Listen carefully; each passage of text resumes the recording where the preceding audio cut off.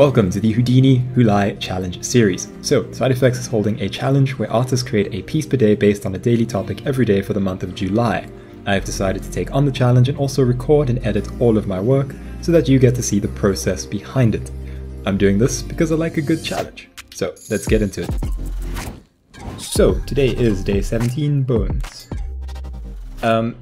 Bones, I was originally thinking like an elephant graveyard. I thought that could be very cool, but from the jump, I wanted black and gold.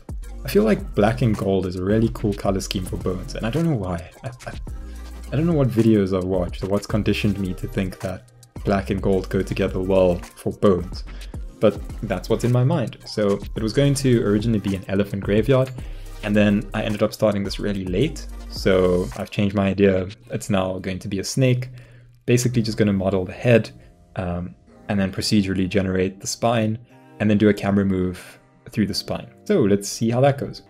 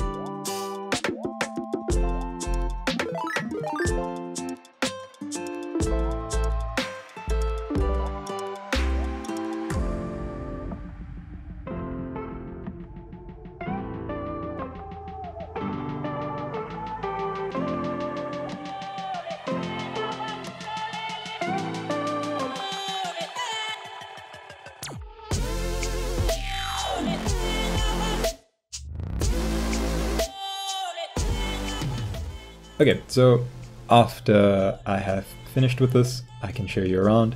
Unfortunately, I started recording late. I was working on another computer and I wasn't rendering, and then I came to this computer. Basically, I was just kind of all over the place with this one. So I think I recorded most of the rib stuff, which is actually the interesting part. That's this procedural rib system. So this one's pretty cool. It's reasonably accurate to how an actual snake skeleton looks. And so how it works is you begin with a line. So I had my skull over there and I just made a line. I figured what would be a good scale between head to body, and this looked right. So yeah, I made this curve, bent it slightly that way, and then just with a bit of code developed a curve. So what I did was, and I use this a lot. I use curve view a ridiculous amount. I use it with the feather one as well. A super useful attribute on the resample node. It's called curve view right over there. You just activate it and it gives you an attribute that runs from 0 to 1. Why that's useful is that you can taper. So you can see like this over here. I can control the shape of my snake with this curve, and it's awesome. So yeah, I use that as a taper so that the amplitude and the frequency fall off as we reach either end. So the spiral in the middle is just generated by sine and cosine on the y and z values based on the x distance.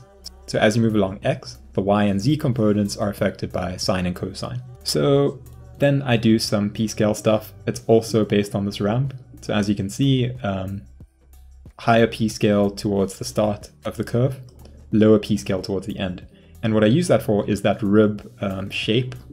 So towards the end, it's very thin, but towards the front, it's thicker, but it's thickest in the middle. So on this side, I just have my rib set up. It is a circle that gets carved.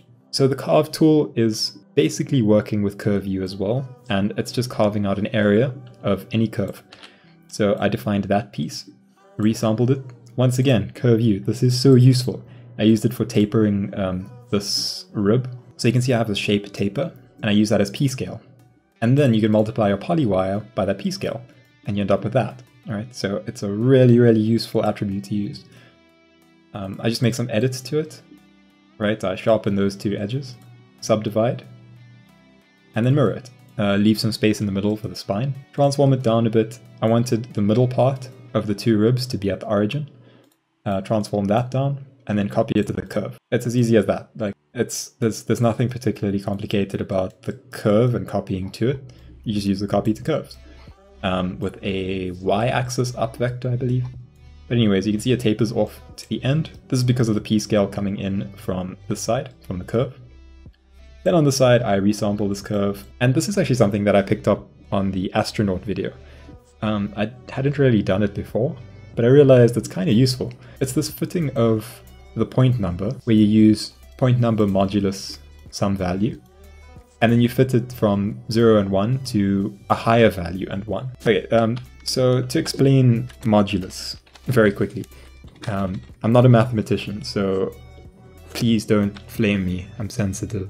You have a value, so let's say I have 7. You have 7 modulus 3, right? The way I understand it is what you do is you go 7 over 3, and then modulus returns the remainder. So this is 2 remainder 1, right? 2 remainder 1.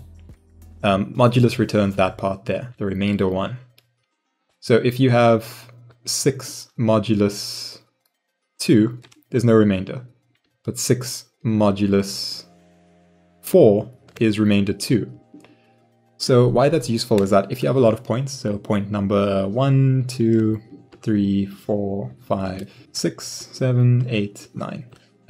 So if you have these points over here and you do something like mod 3, the point number, ptnum mod 3, the remainder that you'll have is 1, 2, 0, 1, 2, 0, 1, 2, 0. And what you can do with that is you can fit it to a new range, so that instead of it going 1, 2, 0, it could do something like 1, 1, 0.6, 1, 1, 0.6, 1, 1, 0.6. And then you could use that as a thickness. So as you can see, these areas would be thicker.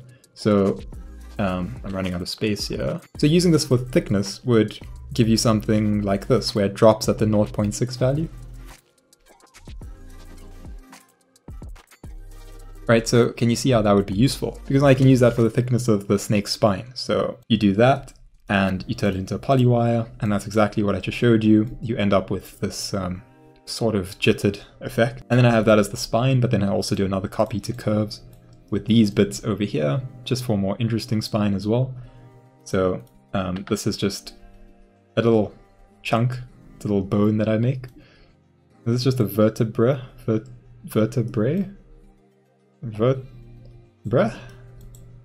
I copy that to curves, and you end up with a spine. And then you mix that with the original spine and the ribs, you end up with that. So super easy, super quick procedural snake. And then add a mouse node for some slight variation, just so that the light hits it a bit differently in different areas.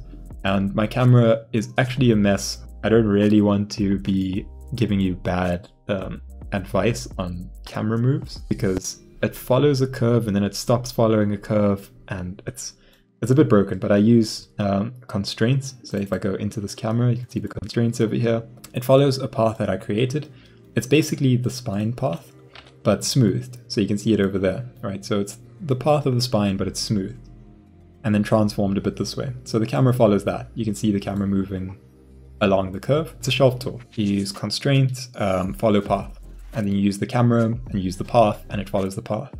But I do this weird thing where I make it stop following the path at a point, and then I can animate it to go where it needs to go.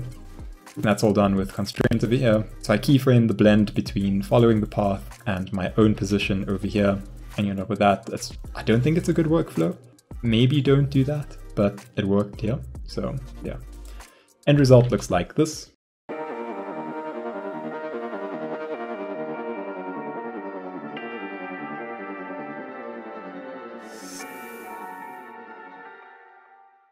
So yeah, this one was kind of simple, kind of fun.